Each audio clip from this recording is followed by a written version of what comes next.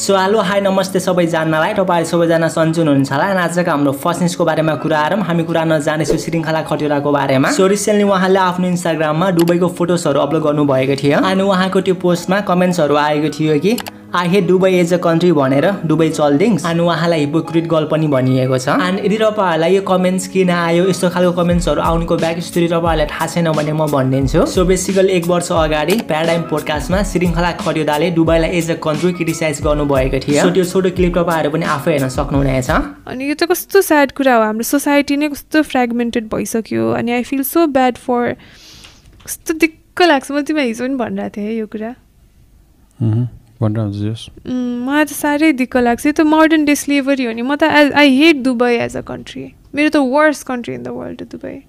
मान्छेले Glitz and glamour of Dubai देख्छ होइन, त दुबईमा काम गर्ने मान्छेहरू कहाँ बस्छ भनेर कसैले पनि सोच्दैन क्या, कसैले पनि सोच्दैन क्या। त्यहाँ हामीलाई सर्भ गर्ने वेटर कहाँ बस्यो, हाम्रो ब्लगेज ह्यान्डल गर्ने मान्छे कहाँ बस्यो, बाहिर पेन्ट लगाएर मान्छे कहाँ बस्छ, nobody questions it. Okay, for everyone it's like the best city in the world. It's the shittiest city in the world. Okay, which only cares about the rich people. They want golden comfort. तर उनीहरूले चाहिँ त्यो मान्छे पुक्लुक पुक्लुक ढलेर मरेर काम गरेर ठाउँमा चाहिँ किरा गर्ने खाना दिएर मान्छे बिचरा एक्लै गएर परिवार छोडेर सानो बच्चा छोडेर गइरहेछ। कस्तो ह्युमन हो यो? त स्लेभरी होइन भन न। एउटा कोठामा 6 जना कोचेर बस्छ, एसी हुँदैन, त्यस्तो गर्मीमा मान्छे पुक्लुक पुक्लुक मरिरहेछ के।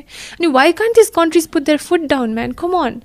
How hard is it to make that deal? It's just about a business deal where you have the upper hand if you think about it होइन। European people are not gonna come there स्क्रबिङ the toilet seats नि। So जसले त्यस्तो खालको कमेन्ट्सहरु गर्नु भएको थियो उहाँहरूले चाहिँ यही कुरालाई लिएर गर्नु भएको हो। अनि त्यही कमेन्ट्सहरुको रिप्लाई दिँदै श्रृंखला खटिवडाले भन्नु भएको छ कि उहाँले पहिला दुबईलाई जुन नजरले हेर्नुहुन्थ्यो त्यो चाहिँ चेन्ज भएको छ, बट उहाँले स्टिल बिलिभ गर्नुहुन्छ अरे कि दुबई गएर काम गर्ने मान्छेहरूले चाहिँ राम्रो स्यालेरी, राम्रो बस्ने खाने ठाउँ चाहिँ पाउनुपर्छ भनेर। अनि त्यसको साथसाथमा उहाँले भन्नु भएको छ कि दुबईले great earning and learning opportunity पनि प्रोभाइड गरिरहेको छ भनेर। अनि एकजनाले भन्नु भएको थियो कि नराम्रो कमेन्ट्सहरु चाहिँ क्या छिटो दिले धान्नी रहेछ भनेर। अनि श्रृंखला खटिवडाले no space for hateful मिसाजोनी and bowling on my page भनेर रिप्लाई दिनु भएको छ। अनि वे अब नेक्स्ट अपडेटको बारेमा कुरा गरौँ। हामी कुरा गर्न जानेछौँ गोर्खाली राइडरको बारेमा। सो तपाईँहरूले पनि भिडियोतिर देख्नु भएको होला, नेपालको मोस्ट अफ द ट्राफिक पुलिसहरूले चाहिँ राइडर्सहरूको झ्याप चिटकाट दिनुहुन्छ। अनि रिसेन्टली गोर्खाली राइडरलाई पनि ओभर स्पिड भयो भनेर चिटकाट दिनु भएको रहेछ। गोर्खाली राइडरले धेरै रिक्वेस्ट गर्नुभयो लाइक हामी बिस्तारै आएको थियौँ, हामीलाई थाहा थिएन भनेर, बट ट्राफिक पुलिसले चाहिँ मान्नु भएन। सो गोर्खाली राइडरले भन्नुहुन्छ कि यस्तै कारणहरूले गर्दा चाहिँ राइडर्सहरूले ट्राफिक पुलिसहरूलाई खासै मन पराउनु हुँदैन भनेर।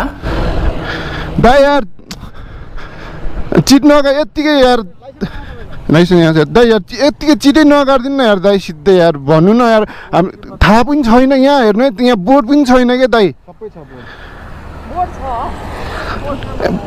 आनन्दले 40-50 को स्पिडमा हिँड्दा पनि दाइ यार हेर्नु हामीले केही रफ सफ कुदाउने यता एउटा हुन्छ नि दाइ यार, प्लिज यार दाइ एकचोटिलाई बरुमा चिटै काटेर त हुँदैन नि त सबै कुरा दाइ, भन्नु न एकचोटिलाई बरु हामीलाई थाहा भएन। हामी आनन्दले रफ कुदाएर आएको थियो ल भन्नु, हामीलाई त यहाँ चेकिङ हुन्छ नि थाहा थियो नि दाइ, हामी कुदाउने भए त रफ कुदाएर आउँथ्यो कि। प्लिज दाइ यार प्लिज के प्लिज यार दाइ यार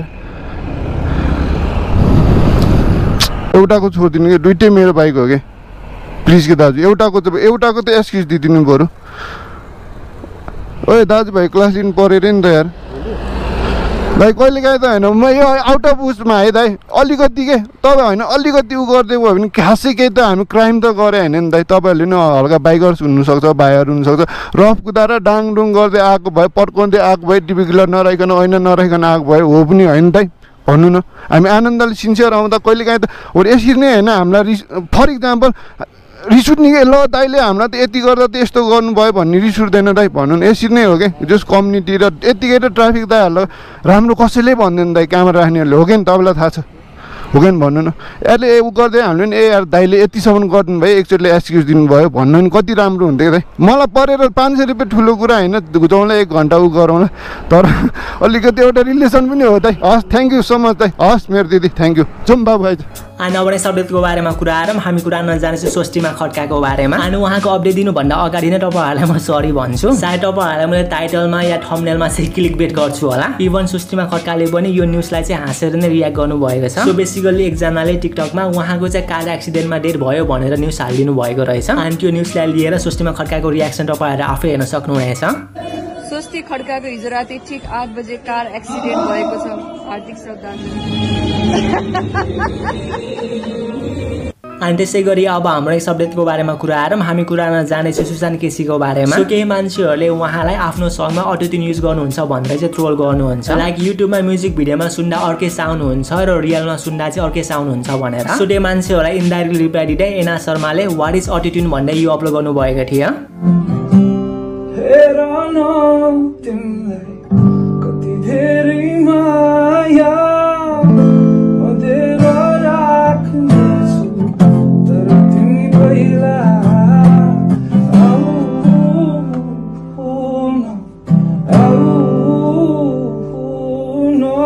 ओके आजको लागि यति नै and big साउट to new world Chhetri Dewas Basnet मानाहारी blogs Jio Rajan and Abish Tamang for commenting on my video and video मन पर्यो भने प्लिज लाइक एन्ड सब्सक्राइब गरिदिनु होला अर्को भिडियोमा फेरि भेटौँला त्यसो नभए राम्रोसँग बस्नुहोस् म पनि राम्रोसँग बस्छु love you all keep smiling